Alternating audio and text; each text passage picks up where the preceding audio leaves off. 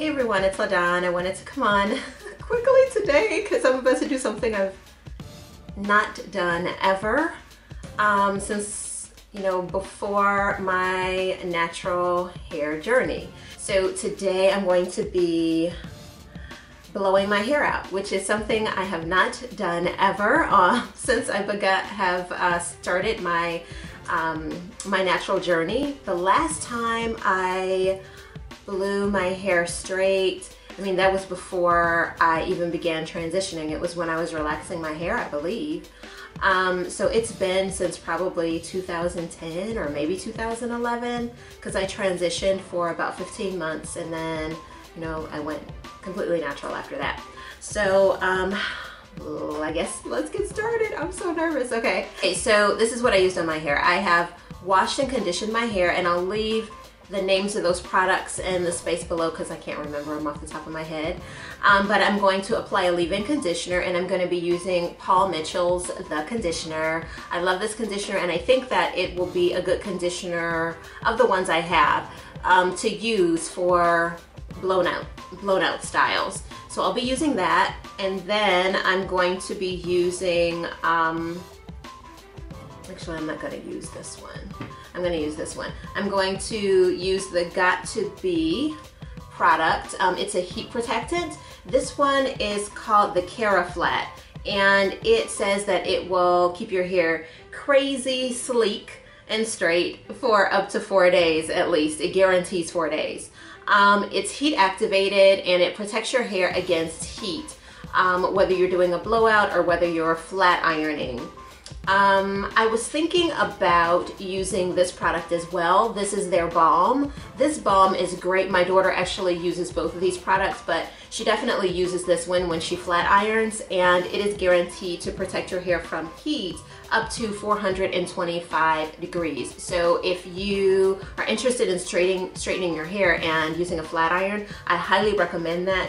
She's, and I'm hoping she does a video about her blown out hair, flat ironed hair, just to tell you guys kind of what works well for her and her experience with these products. But, in terms of the look of the hair, really, really great. She's had great luck with these products, so I am going to try them.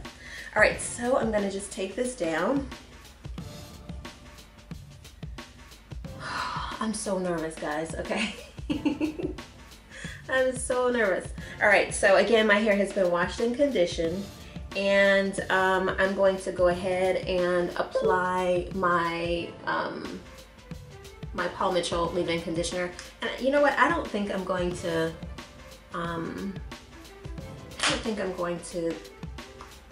separate really in any formal way to put this on.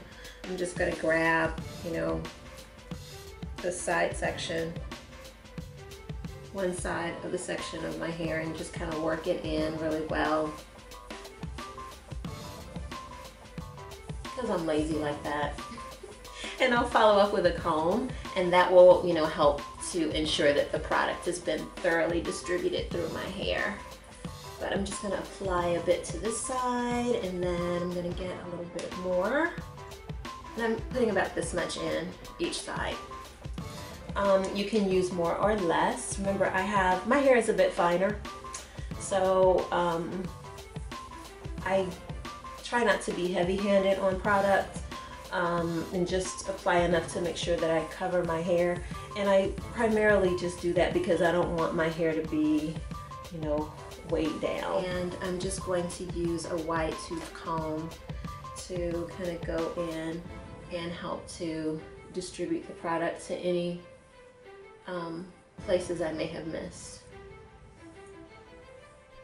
I have to tell you guys, I can't remember the name of the, oh, it was Aussie. Was it Aussie? No. It was Garnier Frutis Triple Nutrition, I think it's called. Oh my goodness, y'all. I conditioned my hair with that. I've never used that on my hair.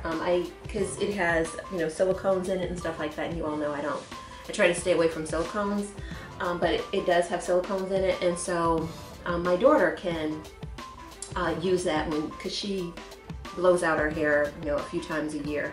So I just leave that product for her. So this is the first time I've used it, and wow, it felt so good on my hair. If it didn't have cones in it, I would probably use it like on a regular basis. Okay, and then I guess I'll section it. You all really have no idea how lazy I am. Like, this is like doing a lot extra just to section. I'm real lazy. But I am gonna go ahead and just section the hair and blow dry it in sections. So I'm gonna take this back section and start here. So this is the product, and I'm just gonna take it and I'm going to spray it on my hair. To protect it, it suggests that you spray it on the hair. Oh, it smells really good. And it says you should hold it like 8 to 10 inches from the hair and spray it on. One way to make sure that you really distributing your product through your hair really good is just to do this. And the product saturates every strand. All right, so I've done that.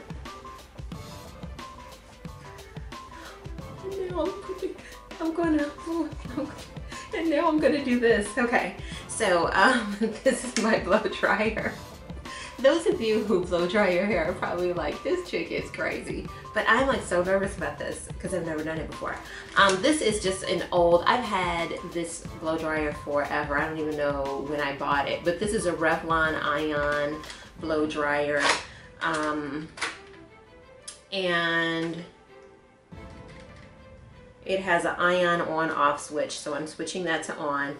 And then it has hot, warm, cool for the actual heat setting or the air setting. And then it has high, low, and off in terms of, you know, how quickly the air kind of comes out of the blow dryer. So I'm going to put this on warm, not hot, just warm. And I'm going to put it on low. And I'm gonna blow dry my hair. I haven't done this in so long, I can't even remember how to blow dry. All right.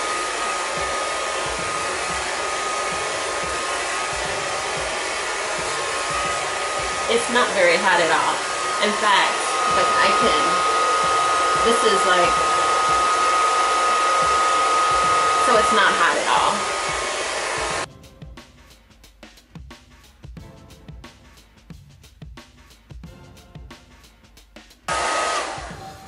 Okay, so the first section is done, and I'm just going to continue this process on all 4 sections. I'll see you in a minute.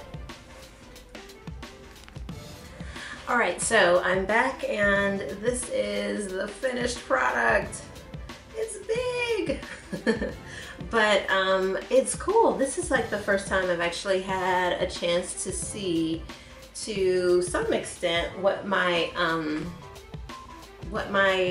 natural hair kind of length is. I'm sure it would be a little bit longer if I flat ironed it, but I'm not really interested in flat ironing it. And I should also mention, okay, so when I blow dried my hair, I sprayed this on. You guys saw me spray this on. I also went back and I added this as well, just for a little extra protection. And this again was the Guardian Angel balm, and it's a heat protectant balm. So this is kind of what we have. My hair feels very soft with, you know, the use of the products I use, so I'm pretty pleased with these. And I guess I'll show you kind of what we have, like in terms of length a little bit.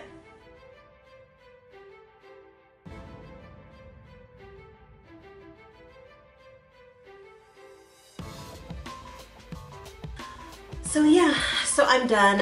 After I blow dried my hair and of course played in it a little bit, I went in and I used a little bit of the Quemet Biologics Alma and Olive heavy cream. I added just a bit to my hair, and I'm going to be playing with a variety of stretched or blown out styles. So this is probably going to be something that I use fairly often. Well, probably every other day or every 2 or 3 days. I'll use this just to help keep my hair moisturized and my ends kind of in check.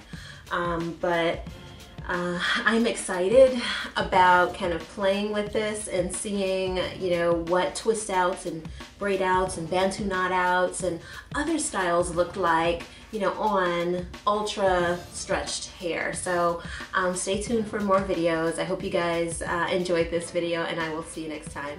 Bye bye.